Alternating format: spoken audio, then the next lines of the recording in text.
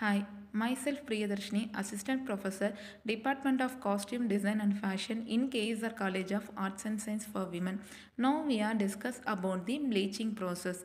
Bleaching process is the one of the important process in the textile wet processing. In this process, the textile material or fiber whitened in this method.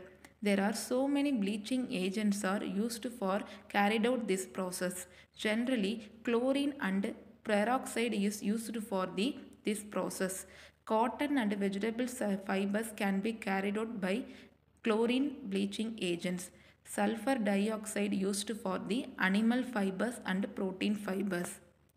The main objectives of the bleaching process is to remove the natural color of the material, to make the fabric permanent white and bright, to increase the absorbency power of the cloth, to increase the dye affinity, to ensure level dyeing property, to make the fabric suitable for the next subsequent process. These are the main objectives of the bleaching process. Bleaching agents. There are two type of bleaching agents used for the textile material. First one is oxidizing bleaching agent. Second one is reducing bleaching agents. Oxidizing bleaching agent, which the chemical agent remove the coloring material from the textile material by oxidizing reaction and make the material pure white and bright and increase the absorbency power of the fabric. It's called the oxidizing bleaching agents. Example, H2O2.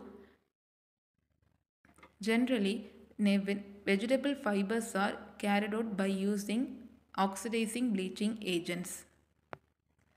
Reducing bleaching agents, which the chemicals remove the coloring material from the textile material by reducing reaction and make the material pure white and bright and increase the absorbency power of the fabric. It's called the reducing bleaching agents. Example, Na2SO4. Generally, these agents are used for the protein fibers and animal fibers.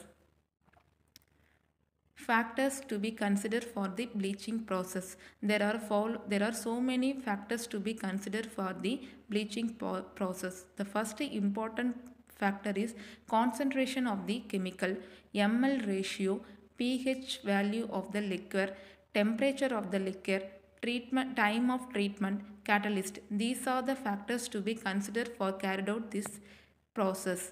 Thank you.